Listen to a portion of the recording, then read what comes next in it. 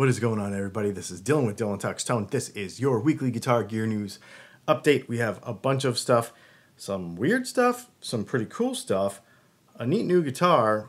Let's get into it. Do me a favor before you watch this. Just hit the like button and the subscribe button and do all the things that YouTubers do. Thank you so much. And let's get into this here news. Fender apparently is really getting into this fashion stuff. So we've got the Wrangler Fender brand situation going here with denim on guitar cases and guitar straps, and I think maybe some Pics too. So if you want a guitar case with a jeans pocket on it, there you go. It is now a thing, and I know you've always wanted one. Let me know in the comments if this is something you would be into. Walrus Audio is playing around with delay stuff. And Walrus Audio always does it just a little different and gives us maybe some noises we didn't know we could get with a guitar. I always think Walrus is really good at doing that kind of stuff. So we've got the Fable Granular Soundscape Generator. It's basically a delay, I think. This is something I'd like to try for myself because I like making guitar noises, but it sounds like it takes some of the delay signal and kind of cuts it up, makes it sort of lo-fi sounding, and then puts it in series with some of the other signals. So then you basically have like a cut up, I don't know if it's bit crushed, micro sampled sort of delay tone with the granular soundscape generator. Pretty much in line with all the other stuff that Walrus does, giving you some interesting sounds with your guitar. JHS has come out with 3 new fuzz pedals. From, I guess, the 60s and the 70s, right? So you've got, let's see, we've got the Berkeley, the Mary Kay, and the plug-in. And you see them there, they're fairly basic controls because they're just fuzz pedals. Not just, but you know what I mean. Fuzz pedals are typically pretty simple. So we've got the Berkeley, think Eric Johnson style fuzz. We've got the Mary Kay, think the Edge from U2 sort of fuzz. And then we've got the plug-in, which is supposed to be kind of after the Boss plug-in fuzz. So there you go. We've got 3 different fuzzes from JHS. Did you know that Fender has never done, until now, a signature bass amp? Apparently. Adam Clayton, again, I guess we'll talk about U2 again.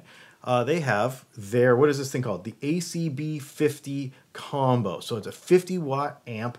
And it's got 3 12AX7s, a 12 AT7, and 2 6L6s for a 50-watt bass amp. It also has a transformer-coupled XLR for the DI duties. It's got a 15-inch, I think, this is an Eminence neodymium 15-inch speaker. And it looks kind of like a Bassman is supposed to look, right? So pretty neat amp, but it is a bass amp, and it is the first, apparently, signature one. Remember more guitars with the, what is this thing called? The GTRS 900. This is, or the GTRS S900.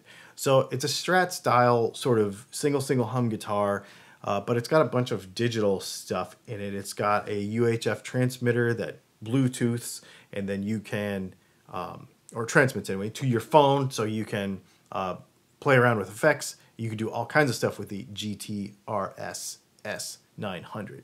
They've just updated the hardware and software, so it does even more stuff.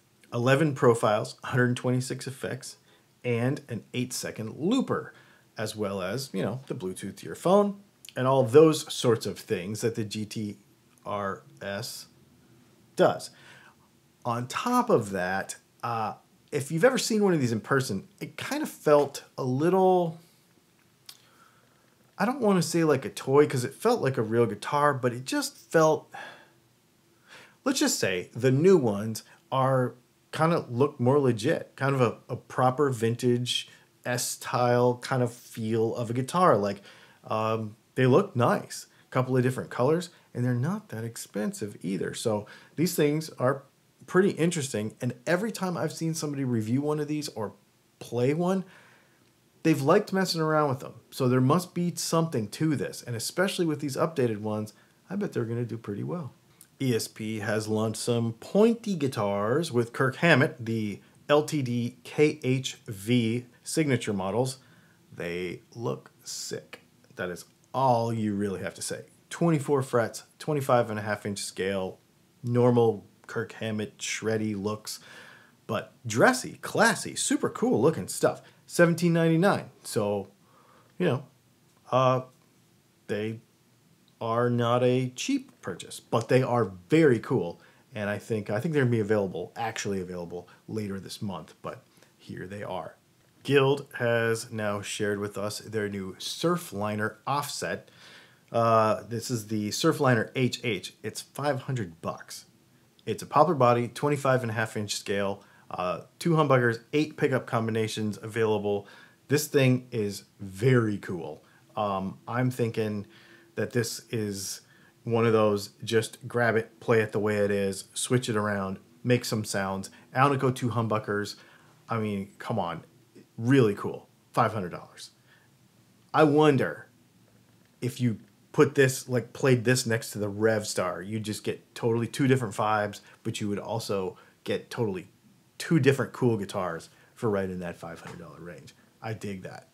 As always, this will be uploaded to Patreon, so you can watch it ad-free. We rearranged things a little bit so that the $5 tier over there can watch the stuff ad-free. I realize that makes it way more of a value. And we've got a bunch of cool videos coming. I'm working on a pedal board video. I'm working on a Tonex video. I've got a new guitar coming tomorrow. We've got a Tele build going on. We've got an Ibanez build that's about to start. We have a bunch of stuff going, so make sure you stay tuned to Dylan Talks Tone. Thanks for hanging out, and we'll see you tomorrow for our live stream.